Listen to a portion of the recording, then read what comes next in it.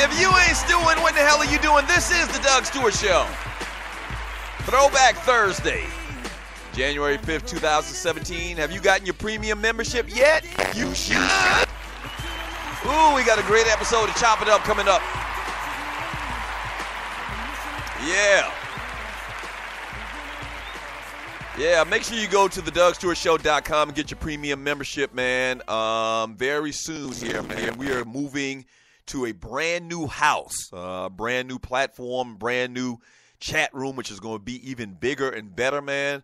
We've already got the Chop It Up show on the network where we talk to interesting people, Stewies, friends, family, athletes. We're talking to an athlete on this next episode. So go to thedugstewartshow.com, man, and become a premium member. Hey, before we end out the show and I read some messages in the chat room, have y'all noticed that it seems like there's a lot more money being put on the Clemson Tigers, man, for this national championship? Huh? I'm sure y'all noticed. Yeah. So there's a lot of money, and I think a lot of it has to do with this whole, Lane Kiffin, Steve Sarkisian thing. I mean, anybody that knows sports and knows athletes, man, that this just isn't a good setup. Now, they may very well go out there and kick ass and win another national championship for Nick Saban, but this is just totally out of norm. I mean, this is just not right. Getting rid of your guy that's called plays for the last couple of years, the game before the national championship or the week before the national championship. And so Steve Sarkisian, Sarkisian and Lane Kiffin they were on the same coaching staff under Pete Carroll at USC. And I guess that were their ties. That's how Kiffin got the job. And then when he was out, Sarkisian got the job, but then he drank himself out of the damn job. So, I mean, I'm pretty sure they run the same plays, and Sarkisian was a kind of like a consultant with the team this year, kind of like in preparation for when Lane Kiffin had to go. So a lot of people say, well, it's no big deal. It's going to be an easy transition. It might be, but it might not. That's the thing, and I think a lot of people are putting, all these different things together, how dynamic Clemson looked against Ohio State, how not dynamic Jalen Hurts looked last week against Washington. The fact that they got a new offensive coordinator, like everything is lining up. The stars are aligning for them Clemson Tigers. I'm telling you. The stars are aligning. Let's go Tigers. Yeah, the stars are aligning. Somebody said last week, I thought you were a Carolina fan. I'm really not a fan. I wouldn't call myself a fan of any of those teams. I support all South Carolina teams. If the Citadel Bulldogs or the Wofford Terriers were in the national championship, I'd be rooting for them. Okay? I would be. When Clemson and Carolina plays against each other, I root for Carolina. And it's just because I've been to Carolina a million times, and I mean, Clemson pretty much is like going to California for where I'm from.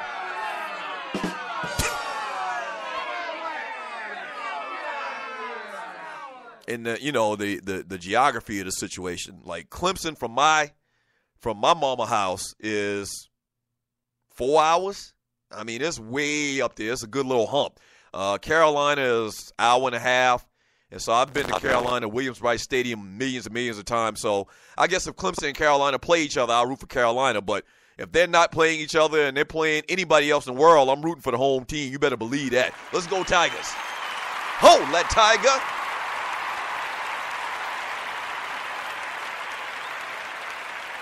It's pretty much now or never, man. There's never been a better opportunity for Clemson to win a national championship since 1981. And they've had a lot of good years. They've had a lot of bad years. They've had a lot of good years. Remember the Woody Dantzler years? Taj Boyd put up a lot of numbers the last couple of years. But they just never. They're always doing that Clemsoning thing where they have a bunch of big wins and, look like they're going to cruise and then they lose to Wake Forest or North Carolina State or somebody like that. And so this year, man, since 1981, they got their best shot. Let's go Tigers.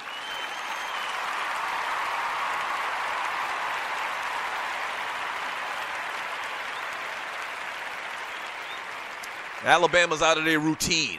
Simple as that. From KC in the chat room on Spreaker.com, Vin Diesel stole some fast cars from someone in the first movie, and then by part 8, the other guys are trying to steal the fast cars back. Right, exactly. My point exactly. From Sidney Stoney Jackson, in the first movie, folks were robbing trucks. In the last Fast and Furious movie, they were trying to steal some damn thing from somebody. Hell, I can remember that shit. Right. Y'all not doing too good of a job convincing me that I should take time to watch these Fast and Furious movies, Stewies. From Sidney Stoney Jackson. So since number 42 from Clemson did what he did to that OSU player, I bet the camera will zoom in on each one of his tackles to see if he does that suspect stuff again. Well, clearly he won't do it again. I mean, they've been found out. They actually said that they had been doing this all year long, as they put it, trying to get under somebody's skin. Now that it's been exposed, they won't dare try to grab somebody's testicles again. No way.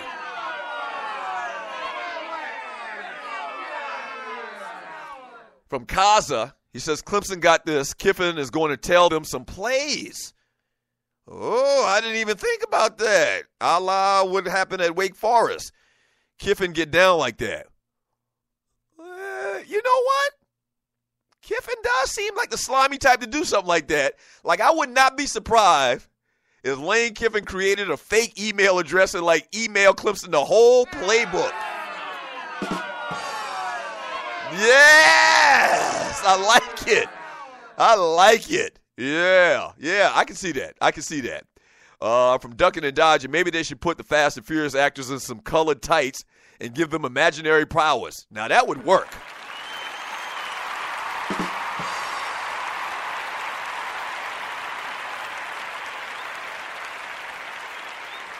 Yeah, I like that. That's a great idea.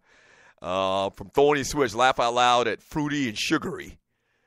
Somebody said something about fruity and sugary earlier. Big L. Chuck, they talked to the linebacker number 10, Boulware, that's his name, and he said they do it all the time to their opponent. A lot of gay mess on football field, really? Big L, you may have just jumped into the show late, but we talked about this ad nauseum the first, 30 minutes of the show. Like, where they do that at? It's real strange, and I don't care what that dude said. Nobody I talked to said that they ever remember that going on the football field. No. From Kaza, Clemson got this. Kiffin is going to tell them some plays. Kiffin get downs like that. I already read that. From Andre Elam, he says, Clay, I'm with you. And they come to the new Mercedes-Benz and ATL to play my FSU the first game of the season. So it's Alabama? I can't remember. I saw this. The first game of the year next year at the new Falcon Stadium is between Alabama and Florida State. Is that what you're saying? From Chucktown Frank, my membership says 6 months, $24, or 1 year, $48. I don't believe it's let me do $4 a month.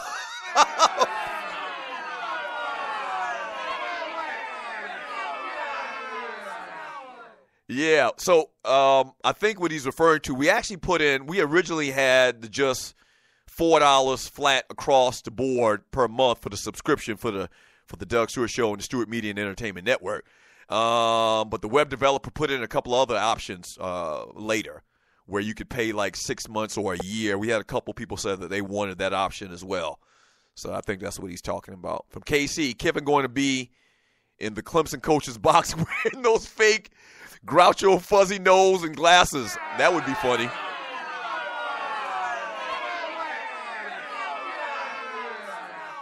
Yeah, that'd be funny. Who did that? What was the manager's name? Bobby Valentine did that for the Mets.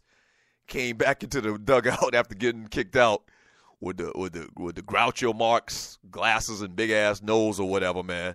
That would be interesting. I never thought about that. Lane Kiffin does strike me as the type that would do something like that. You know, he does. He strikes me as that type that would do something like that. Yeah. hey, I don't care, man. Whatever it takes. Clemson was so close last year getting it done. And I think this year, man, they kind of got the eye of the tiger. Like Rocky Balboa about to run into the locker room and whatnot, man. I think this is their year, man. Or at least I hope. Let me put it like that. At least I hope. I picked them to win it all at the start of the season. And I like my pick. Let's get out of here. When Tupac was around, he wanted to raise a nation of thugs. Yes, sir. But I think it's only right for me to raise a nation of bruh. Yes, sir. Hey, thank you for joining me on the Doug Stewart Show. Shouts out to my producers, Waterhead Walter. Shouts out Waterhead. Good job today, brother. Shouts out to my man Poe Politicking, West Coasting it. What up, fella? Thank you for doing what you do. Brandon Butler. Yeah. Shouts out to Brandon Butler. Who we got? My man Pink Gator for this hot ass track right here. Yeah. And who else? Oh, shouts out to my man Larry the Benefactor.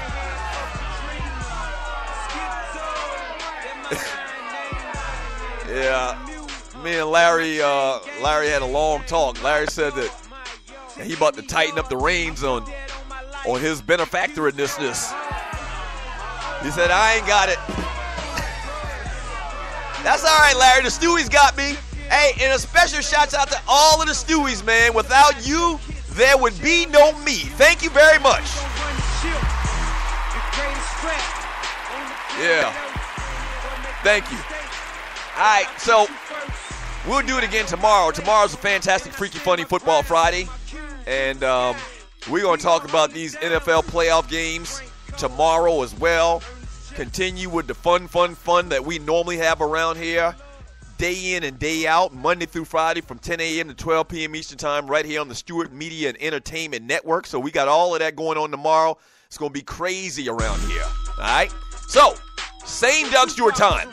Same Doug Stewart channel. Y'all be careful on them streets. Peace. I think it's only right for me to raise a nation of bruh.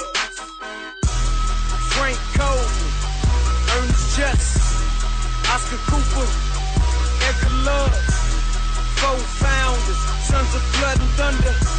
I'm wrecking for the Q, I know it make you wanna. Frank Coleman.